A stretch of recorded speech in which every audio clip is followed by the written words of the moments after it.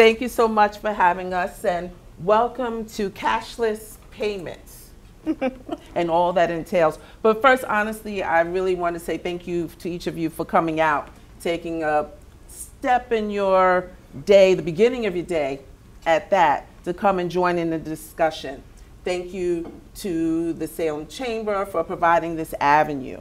So we know your time is valuable, so we're just going to jump right into it. And so let's get our brains going. And the first thing I'm going to say is, when you hear cashless, what comes to your mind? And not necessarily my cashless pockets like yours. That has to do with the grandkids and not solutions. But we'll jot down a couple of things. Cashless, don't think about it. What do you think about? Plastic. Plastic? Plastic what? Cards. Okay. Scary. Okay. I think about fees. Yeah, Fees. Yes. Ooh. Yes. We'll go to the red. Fees. Anyone else? Security Security. or insecurity, depending on your perspective. Okay. When you think about your daily activity, when you cashless, when you don't have cash, what do you do? Try out that credit card. Credit cards, all right. Debit card. Mm-hmm. And sometimes then things like that. Watching people pay with their phone. Mm-hmm. All right, we're rolling here. Anything else? Discomfort. Discomfort. That falls under scare.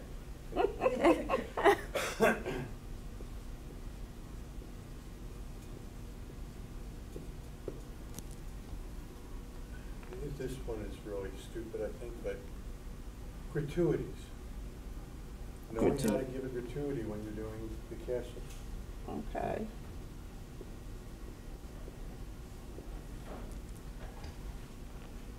All right. I think we were on a good roll. Yeah.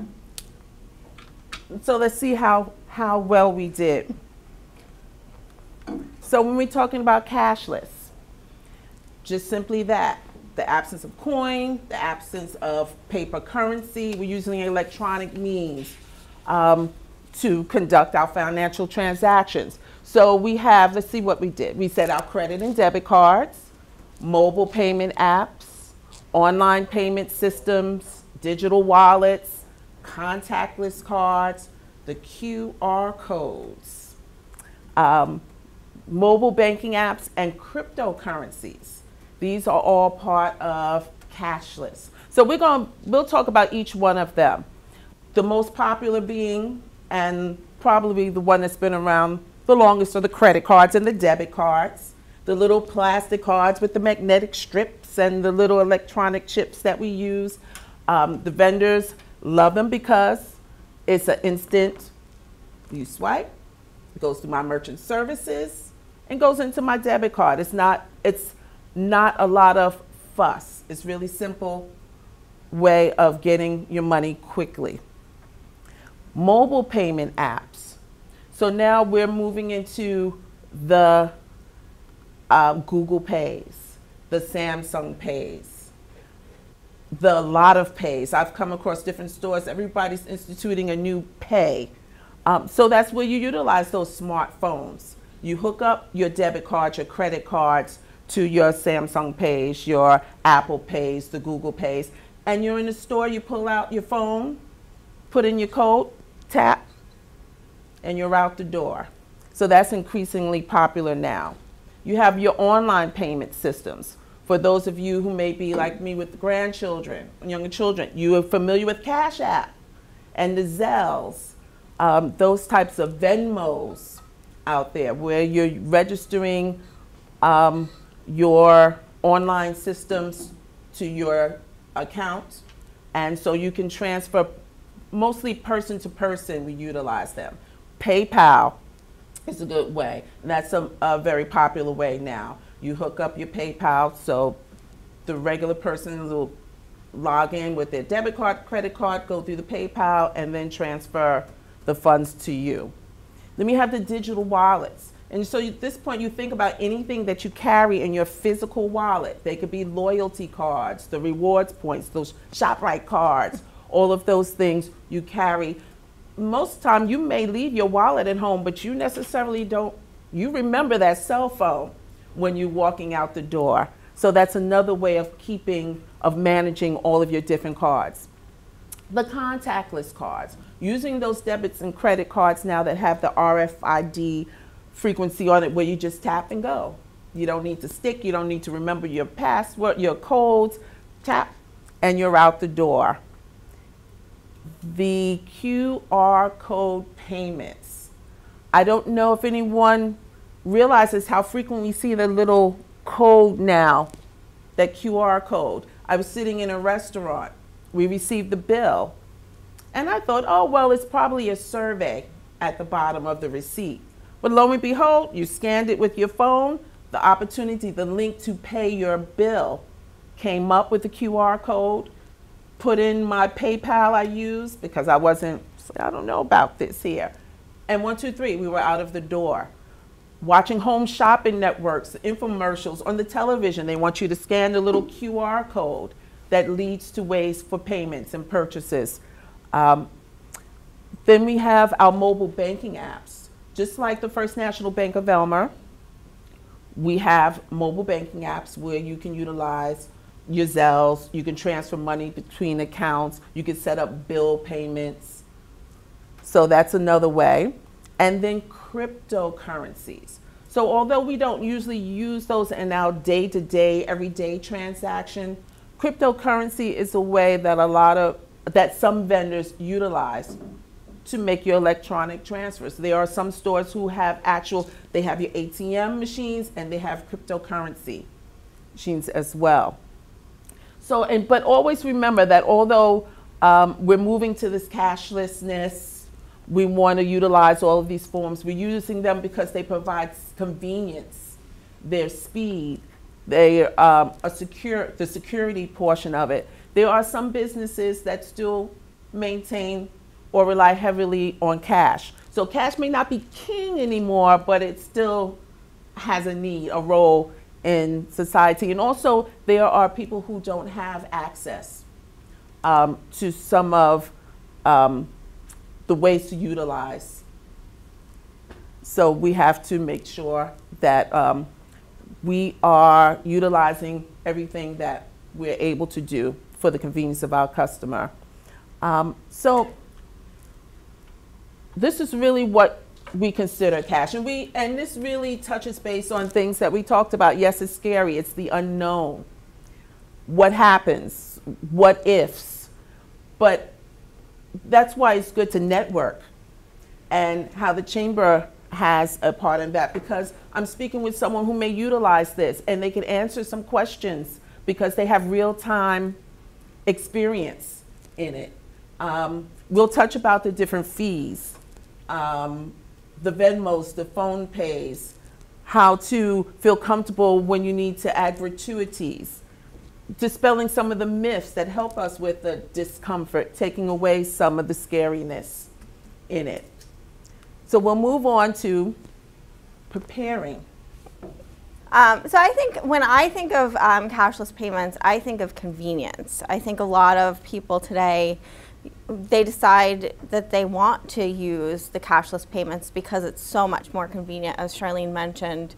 I went this morning to Wawa, bought my coffee. I didn't have to have my purse. I didn't have to have my debit card. I just have my Apple Watch. I double click and I pay for my coffee. I'm out within 2 seconds. And it's secure because it's an encrypted code. So for me, cashless means convenience.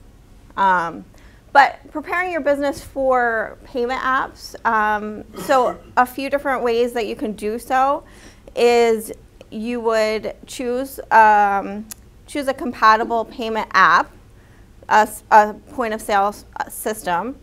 You would set up the contactless payment terminal, secure payment processing, integrate payment APIs, and that's just a software. You would train your staff, promote acceptable payment apps, update payment policies, test transactions, monitor and adapt, consider loyalty programs, as Charlene mentioned earlier, stay updated. You want to incorporate a security and compliance program, so you want to make sure that you are following all security and compliance when you initiate these type of programs. And then customer support, of course. So if a customer has an issue, you'd want to be prepared on how to solve their issue or resolve their issue. By carefully preparing your business to accept payment apps, you can offer a seamless and convenient payment experience for your customers while staying up to date with the latest trends in payment technology. So we actually partner at the First National Bank of Elmer with a company called Elevon. They offer a variety of different options, and some of those are, a lot of those are the terminals, the contactless terminals. There's software systems that you can use on your actual POS platform system as well. So if anybody's interested in that, we can definitely get some information over to you on that. Alrighty, so you've discovered different ways that you can utilize cashless payments with your business. You've invested in the software or the materials, the hardware to utilize it. So the next step is really getting your customers to buy into using it, acclimating customers to the payment apps. So I think before we even began here, some of the conversation was, I'm not sure if I want to use it. I don't know what it is. So if that's how you're feeling, that's how your customers will feel as well. So how do we acclimate them? We have to educate them. We have to provide clear communication on how to utilize them. We have to build the confidence. So acclimating your customers to the clients using payment apps involves the education, clear communication, providing support. So we have to understand what we are providing. So you become knowledgeable, and therefore then you're able to share this with your customer. So the strategy is you want to create awareness. Some people may not know what Venmo is. They may not know what Zelle is. They may not know what contactless anything is. They've never heard of that. Some people are just starting to use debit cards and credit cards. So part of that strategy of educating them is providing the awareness. How do you make them aware of what you're now offering? A lot of it is visual. When I'm walking into a store, I'm seeing a symbol now of an Apple. What is Apple Pay? I'm seeing symbols of waves for contactless cards. You're providing clear instructions. So you're making them aware, but you also are the avenue of how to introduce them, how to teach them to use these technologies. So it takes time. And I know sometimes in a fast-paced environment, you may not be able to say, okay, well now take out your card, turn it over when you have lines that may be going out of your door. But maybe it involves having demos where they can step to the side, or another employee can take the time to demonstrate this. We're using, so you want to make sure your staff is trained as well. You want to also maybe offer incentives. Well, if we'll give you 5% off if you use this system that we have for the first week or for the first time, whatever may be the incentive. We'll buy you coffee tomorrow, whatever it may be. Highlight the benefits. So you're emphasizing the convenience. I can walk in, tap, and go. You're in here for 5 minutes. I know you're running late, but you can still come and order the Tai Chi latte pate, whatever it is, and keep going. Address concerns, because everyone has concerns, just like you displayed. The scariness of it, the discomfort, the unknown.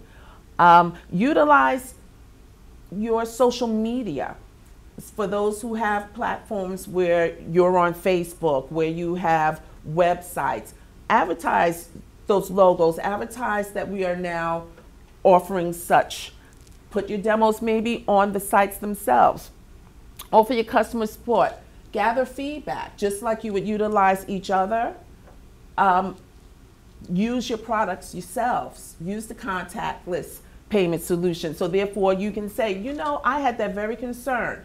And for instance, I would walk into the stores like Wawa and I would be with my daughters and they would pull out their phones and I'm going, wait, where's my card? And one day I didn't honestly utilize it until we began offering it at the bank. And I said, well, I have to be able to say that I use it in order to get you to use it. And I was in the store and I said, okay, and I'm nervous. I'm like, okay, I brought up my phone. I brought up the Samsung Pay, put in my code, tap. And they were like, thank you.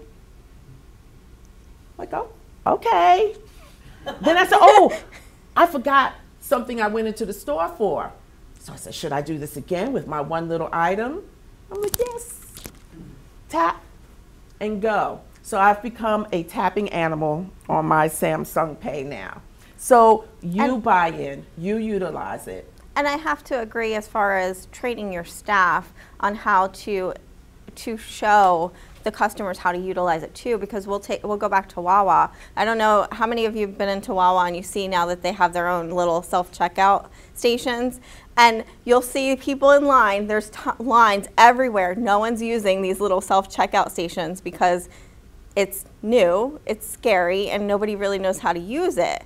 But you watch the other customer service rep come over and say, here, I'll show you how to use it, and they kind of engage them and show them how to use it, and then those lines start to go down, and every time I go in, it's less and less because people are now educated on how to use the self-checkouts.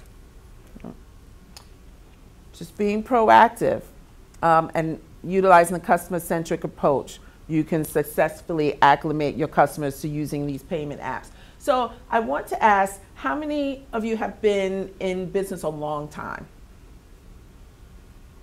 So for several years. Hundreds.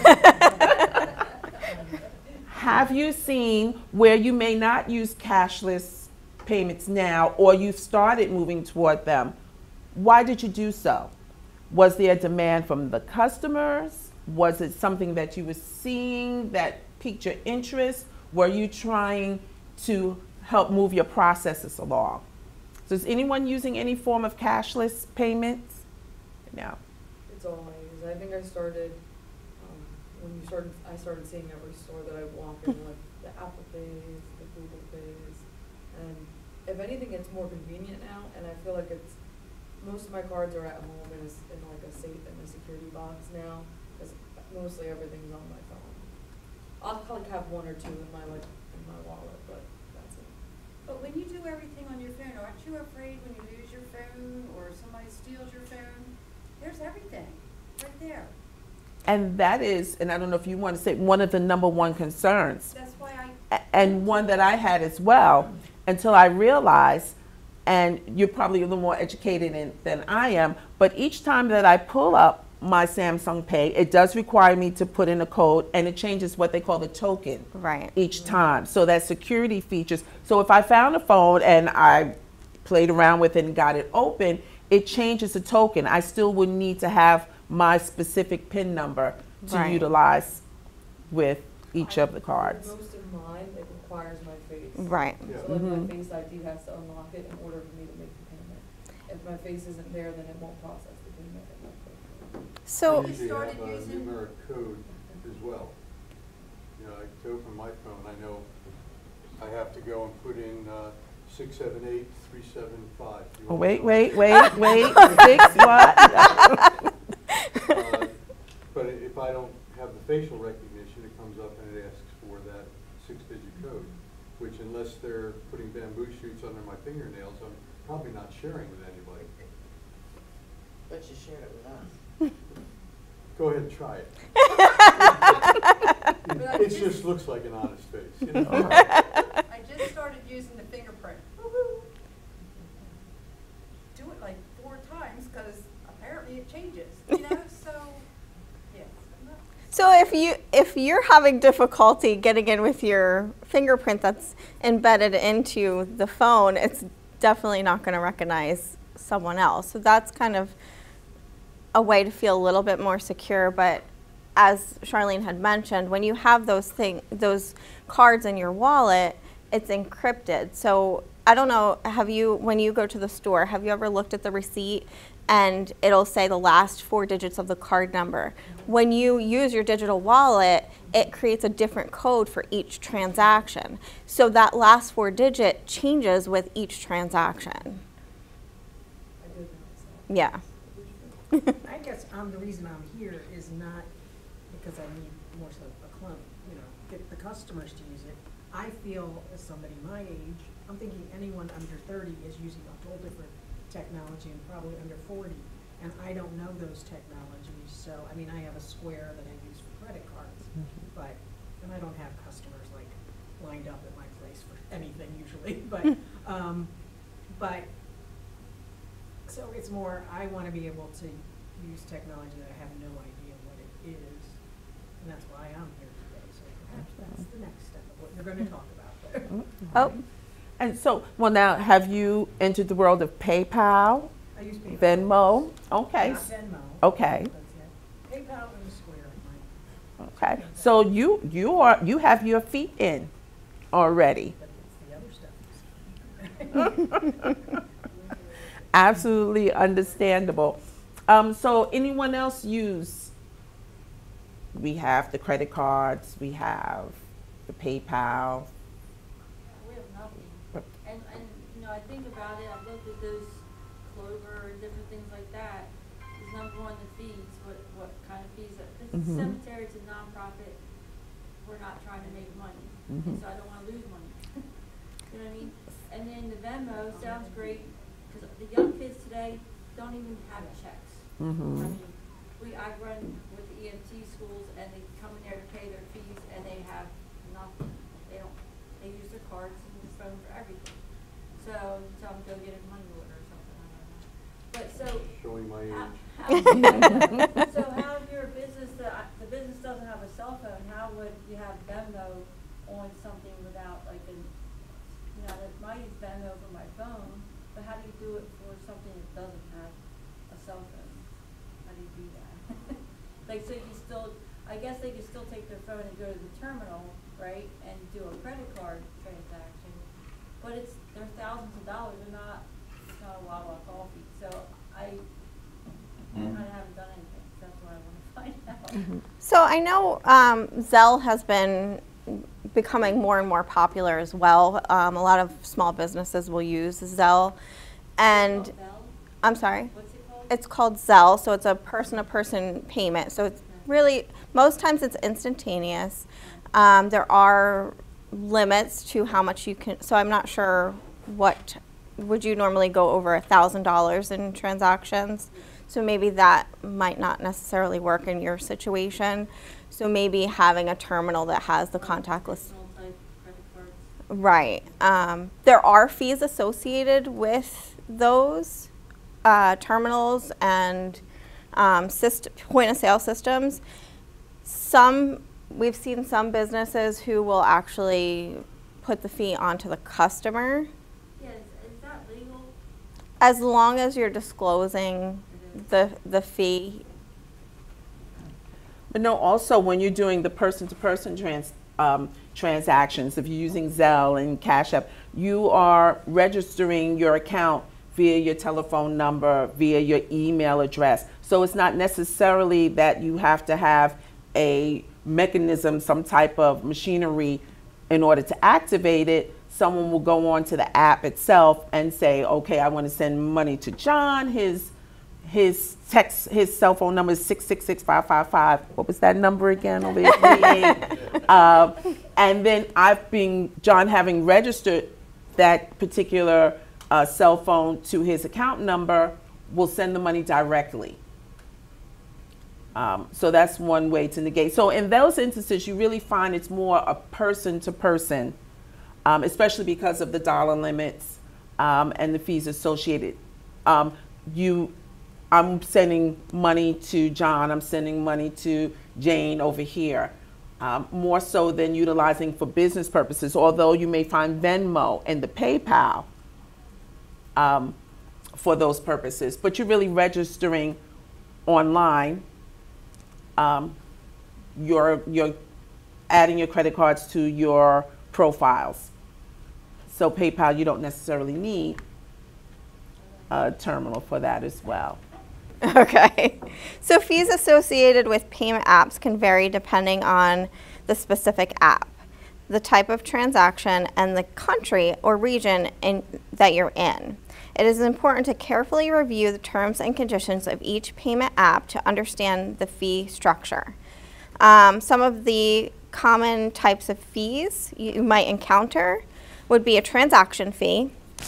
Transactions fees can consist of a percentage of the transaction plus a dollar amount. So some, like Elevon, they might charge 2.99% for each transaction plus a 30-cent fee. But that's in the terms and conditions when you sign the agreement. There's cross-border fees, so that is if you're receiving payments from customers who are in different countries. I don't know if that really pertains to anybody in here so much. But again, that would be in your contract if you signed a contract for any of these point of sale or terminals. There are. You mean the European prince that's always wanting to run money through the Chamber of Commerce? Oh, you get those too. Yes, still. Some payment apps offer the option for instant transfers, allowing you to access funds immediately. However, this convenience might come with an additional fee, and that's also going to be in any contract that you would sign. So yeah, it's very important if you decide to implement any of these systems that you really read through the agreement and make sure that you know and understand the fees that are associated, because there can be different fees depending on the transactions. Some merchants will charge an inactivity fee, so you just want to make sure you read the fine lines for your agreement. So handling disputes with payment apps. I say pretty similar. You have a customer that comes in, maybe they're not satisfied with the product, maybe they say they've been double charged. For some reason, they're coming in and disputing this transaction. So you want to make sure that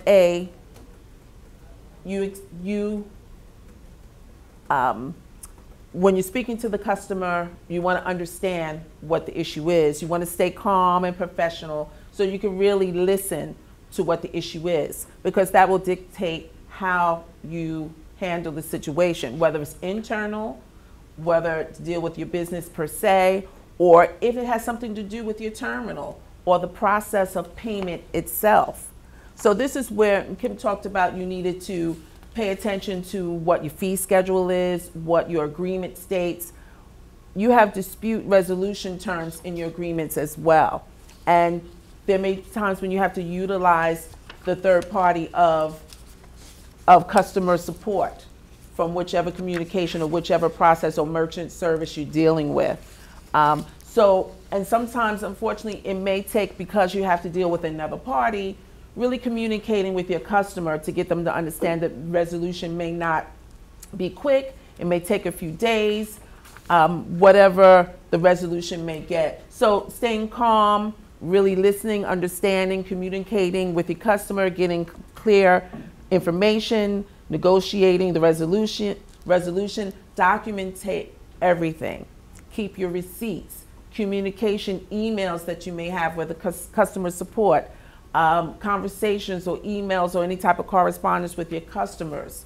That may make the difference between whether you're in compliance and allowed to get your money back, or whether the customer gets their money back. Just remember to always handle disputes professionally, as I'm sure you do, whether it's with cashless payments or not, or with cash payments, or any other type of services that you provide. So just remember, these things are always tied into your agreements that you have with your merchant service provider. Mm-hmm. How frequently do disputes occur? Well, it really it depends because it depends on the circumstances. You have gas stations, that's a #1 target. So a lot of times they'll be compromised because maybe there's a skimmer that's put into their gas pump and nobody realizes it. And now you have a data breach and multiple customers are affected by that. In a smaller setting, I don't see that happening, but it really just depends on the circumstances. So if you have a terminal that you're the only one that has access or it's secured, which it should be, then the risk of somebody compromising it and needing to dispute things is going to be minimal. So, and it probably makes no difference, but is there any secure difference between the tap, the insert, or the slide? So the Yeah. slide is the least secure, Okay. where the EMV chip is encrypted, and the tap, it has, what is it called? The radio frequency. Yeah, the radio frequency. So the terminal itself has it's electronically charged. So when the card taps it, it like initiates that charge, and then it encrypts and sends that one-time code for. So between the three, you're best off with tap. Yes. Okay. Tap and go. Tap and go. Because you think about it, somebody can put a skimmer inside the section where you would insert the card. Which is one of the reasons I always have my customers that said, try to use the same when you're doing receiving cash, when you're utilizing an ATM, try to use the same machine all the time, because you can see if there's any nuance, little difference, because people attach skimmers or readers. So when you're inserting your cards or swiping the card, someone may activate a camera somewhere where they can see you and putting in your PIN number. So the tap is great because you're tapping, there's nothing you're typing in, the codes are sent out, so it's a less way to penetrate getting those cards duplicated. Nothing is purpose. Yeah, absolutely, absolutely. Because unfortunately, some people have determined their career is to steal your money. And so as things progress, they find alternate ways, so we keep progressing. Right. So we should as have well. that technology available for tapping. Not every place has that. Contactless. Most terminals now, newer terminals, it's available to you. But yes, I think it's a great idea to implement. If you're going to start accepting credit card payments, Yeah. I would make sure your terminal has the contactless feature. I'm sure we do. It's one of those things I should know about. I'll have to look at it after the fact. So just in the discussion, are there any cashless tools that you may be interested, that's caught your attention to say, you know what, maybe I want to try it, or that sounds like I need a little more information. Any of the payment solutions? Well, I guess so I already use the Square, and I have online, people register online for classes, and I use PayPal on my website to do that, or send invoices for things. But, and I know Square had problems like a week ago or so with closing down everything, but like, if somebody comes and has Apple Pay or Samsung Pay or something, is there a way to use that payment type on the Square, or is it, I mean, do I have to have all of these different pay options downloaded somewhere on some device? That's a to great take question. this? So you're Because- walking around with multiple, I need this, I need that, I need Yeah. this I machine. mean, if somebody comes in with Venmo, and it's like, I think that's a little easier, but I just haven't gotten into Venmo. But, So does your Square, when you accept the payments now, is it contactless, or do you have to swipe it? well, I have the thing to swipe, I've got the little thing that you can do contactless, but I don't usually use that, but, and that's why I was playing on my phone, I was trying to get into the Square app to see what's there, and I'm not getting where I wanna get, but, so, So I guess. So if you have if that accepts contactless, you should be able to accept the digital wallet, the Apple Pay, Google Pay, Samsung Pay. So those things. That's what I don't considered know. digital wallet, Okay, yeah. So digital wallet is, okay, any of those pay things? Okay.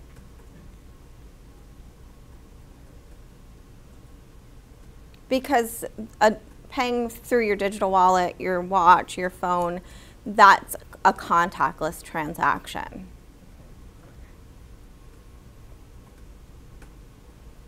And you usually find your waves, like the Wi-Fi Yeah. signal. You have that on, Yeah. so that would be the mechanism, the vehicle that you would tap to use phone or the cards. So no, you don't have to walk around with 12 bags because I want to Apple Pay, Samsung Pay, I want to take contactless cards, I want to use this. It's all down to your one machine. Yeah, and you'd also want to check your agreement too, because some agreements might not include specific transactions, and that could be one of them. I'm going to ask stupid question number 73 here. Every time I get gas, I always tip the attendant $1. And I say that in front of everybody because I used to do that when I was a young man in high school and all. And I know at the end of the shift, they have to reconcile whatever the difference is. So giving them a tip helps them reconcile what the difference is because everybody runs over by 3 cents or 4 cents and they have to pay it at the end of the night out of pocket. Oh. So I do this, but that can't be done when I'm using the debit card to pay. Now I keep a stash of ones in the console. Now somebody's going to break into my car today, right? What color? It's not enough to make it worth breaking in. But in gratuities in general, I mean, when you go to a restaurant, there's always a line on there, so you can put it in and so forth. But the cash gratuity kind of thing, is there any way around that with any of this? Again, that's going to be based upon the software that you choose. So, so depending upon what software or terminal you choose, you can have that option for gratuity. Yeah, I don't foresee Gas. it though at the gas No. station. Gas station. But when you are utilizing at a restaurant or different, they, in fact, have you ever been seated at a table that had the little kiosk or the little bar? Applebee's. Yes, and then you slide over and it gives you the bill, and then it has move it over, which tip line? I can't get it just right, and then you tap. So those type of machines that will give you the opportunity to tip, but unfortunately, I think you have to keep your stack of dollar bills. Okay. I can manage that. Are you feeling a little more at ease with using some of the cashless payments? Still a little confused about how they used or? I just kind of feel like you scared us to death. Now, I walked into work one day and we do have a new credit card machine. And people come up and just stick their phones. They're training me. Mm-hmm. Here, I'll just get it right. Haven't had the watch yet. We got the tap. But it's just a learning process. I guess the machine's got it all under control and we just do what it tells us, or. So remember, there are always instructions. There are guides, there are demos, there's customer support. So you as the vendor, as the business utilizing these services, you want to get well educated. They have the tools to teach you. So as you're watching others, there'll be a point where you go, oh, wait a minute. No, just push this, tap that, get out. So feel confident in that you're never just left alone to say, here's machinery, here's the software, use it.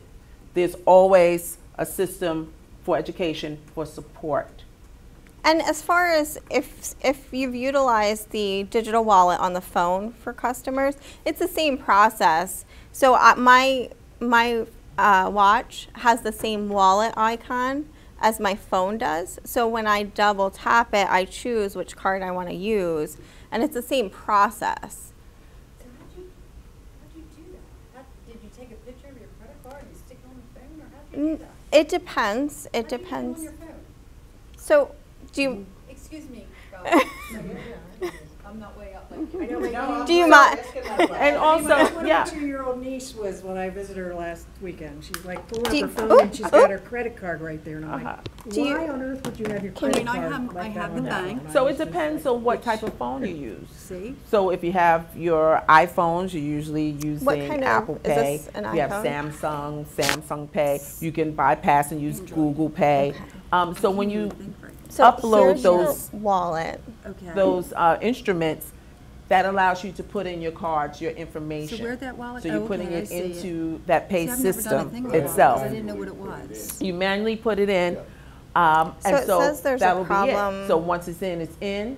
So when you have your phone, you just swipe up generally to that iPay system or Google Pay system. Your card will be there. It'll ask you to put in your PIN number, issue that token, and tap. As a unique characteristic, Are you still in vacation wallet? this summer, went to a lobster. I don't know what place it's that- do. I don't know if it up has near Maine. service. Mhm. And they did not accept credit cards or debit cards. So it It was will a very probably just keep well-known turning. So I hole-in-the-wall just hit kind of wallet place, and but do what it tells they me? kept It'll maximum walk you through the steps. So lots sometimes you can take a Mhm. picture of your card. And Sometimes everybody's you'll lined up type and in the getting their information. $100 out And or then whatever usually, you since do you've never to used that pay your bill. before, there's a But it was verification unique process. with So you'd have to your card. call a And I number don't that's find many provided establishments like Without to taking- authenticate Yeah. that You go this to the is ability you to and you not want to buy add it soda to your with wallet. Mm-hmm. And that triggered when you said vacation. We had a customer call and said they lost, they left their card at home. They were in a position they needed to make this transaction. They're away. It's like, wait a minute. Have you ever used your Google Pay or Samsung Pay, or did you download? Oh yes, use your phone. Yeah. So it can save you in a jam without having that physical card. They worry about it as well. And the limitations for having your cards on the Samsung Pays, Google Pays, are basically the same limits that you have on the actual debit card. So if you're limited by the number of swipes or your daily transactions for the day, they still apply. So a lot of times it's between 2,500 and 3,000 per day, depending on your institution. Okay, so responding to fraud involving payment apps. So step by step on how to handle fraud. You want to identify the fraudulent transaction. That's very important, and it's also very important to remain calm, because customers usually, when they find fraud, they're upset and they are scared and they want their money back immediately. So remain calm, identify the fraudulent transaction. You want to gather all the information, and then you'd want to contact your customer support, whomever they give you when you initiate the service. Secure your system. So if it is through a company like we use, Elevon, you'd want to notify them immediately there has been fraudulent activity associated with the terminal. You want to notify any affected customers. So if there were a breach, you want to make sure that you get a list of the customers that could have been hacked so that you can notify them. Collect any evidence. Cooperate with the payment app. You want to initiate a refund or chargeback if necessary.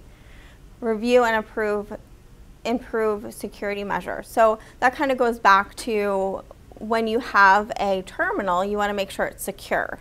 So usually at the end of the day, if you were leaving, you'd want to make sure it's locked in a secure location that maybe only one or two people or trusted individuals have access to. That can minimize the risk of having any kind of breach. Educate customers, monitor for further fraud, and then you want to update your policies and procedures. So a reason that you would update that would be something like, oh, well, I closed the store last night, but I left my terminal out in the lobby and somebody was able to access it. Or I walked away and somebody was able to access it. So they were able to put a skimmer on it or something like that. So you'd want to change your policies and procedures if that were the case. So you're kind of saying that every night when we close up, we should lock up our credit card machine? It should be in a safe location where nobody has access. even throughout the day. It shouldn't be where, Just like on the counter. But your counter's behind, it's a counter. right, You don't have people coming behind. right. So as long as it's in a secure location that customers don't have access to and it's being monitored, do you, where it is, do you have cameras on that area? So you'd be able to see all of those things. And so for my little business that I'm just using my iPad or my phone to take money and it goes home with me, I'm like, this totally doesn't. Right, Okay. yeah, yep. So it's really important to always stay vigilant, educate your customers, take immediate action when fraud occurs, so that you can minimize the impact of the activity and maintain trust from your customers. Do you guys have any questions?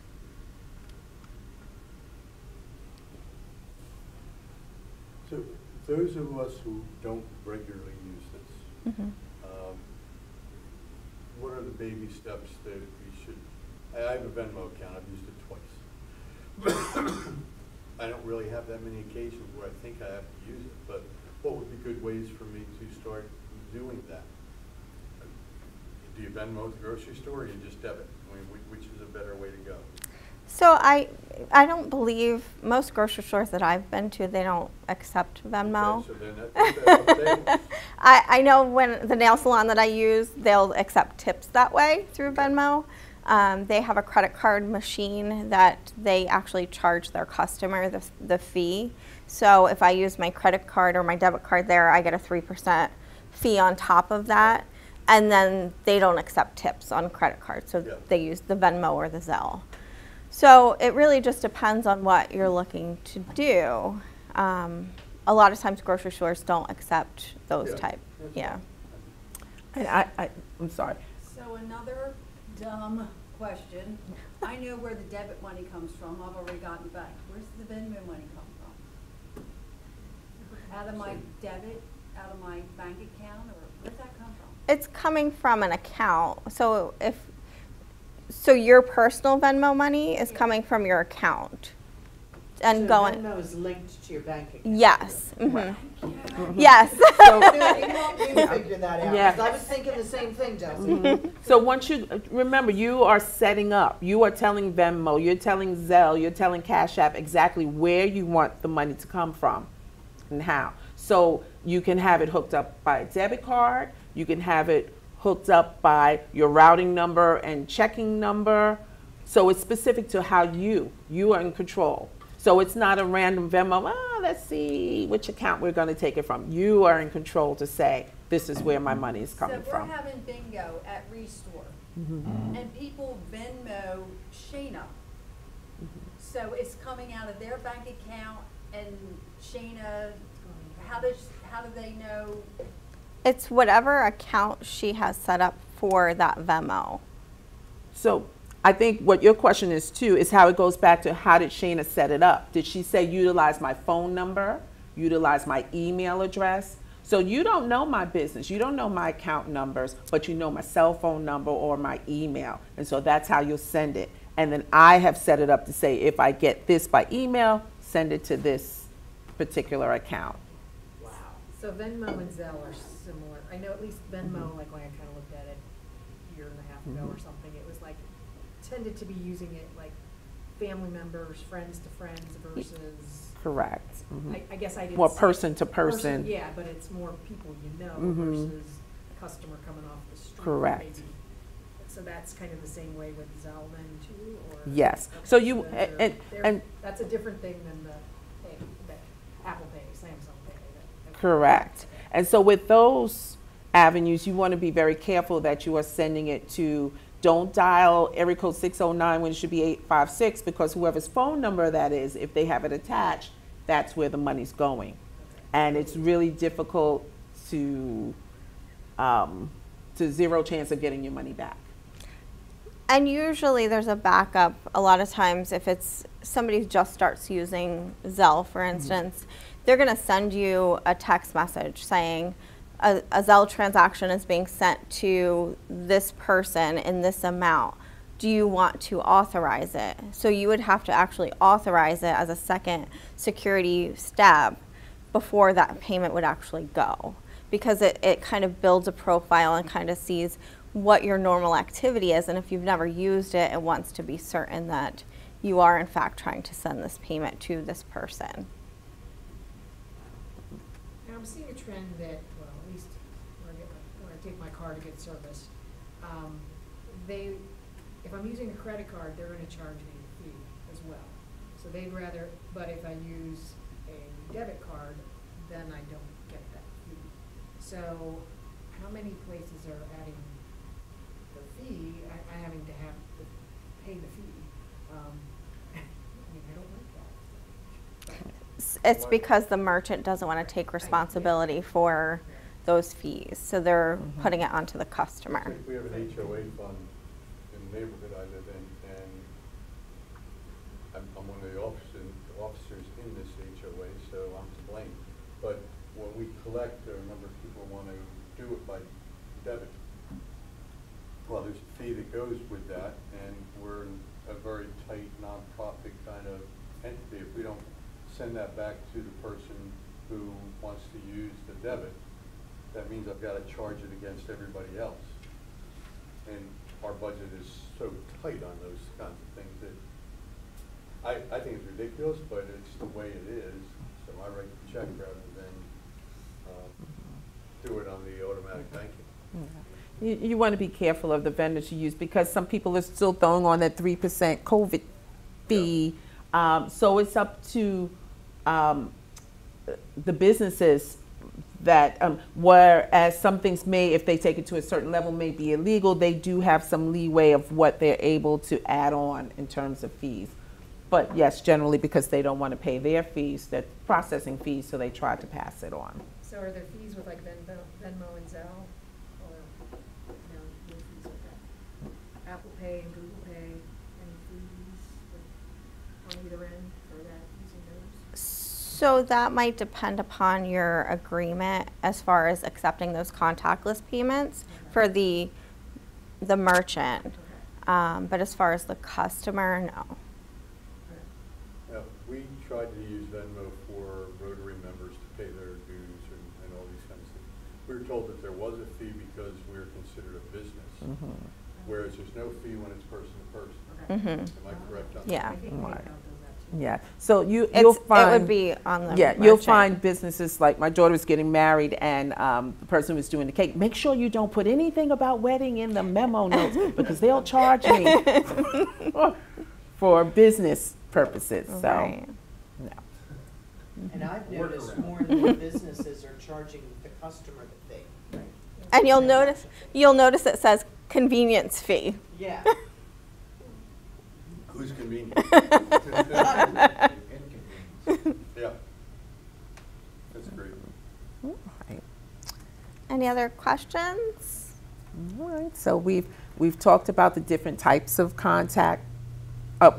cashless solutions, so how to get them set up, some of the fees, things that may be associated, how to deal with some of the disputes and fraudulent activity. So we've scratched the surface of, and of course you will have other questions, and as you continue to research, so you will find our cards in your bag. You need a bag as well. Feel free to reach out or to your financial institution that you're with now to explore, because it is convenient, it is safe, it speeds up your lines. So, a great thing to introduce. Thank you. All right, thank you Thank for you. your time.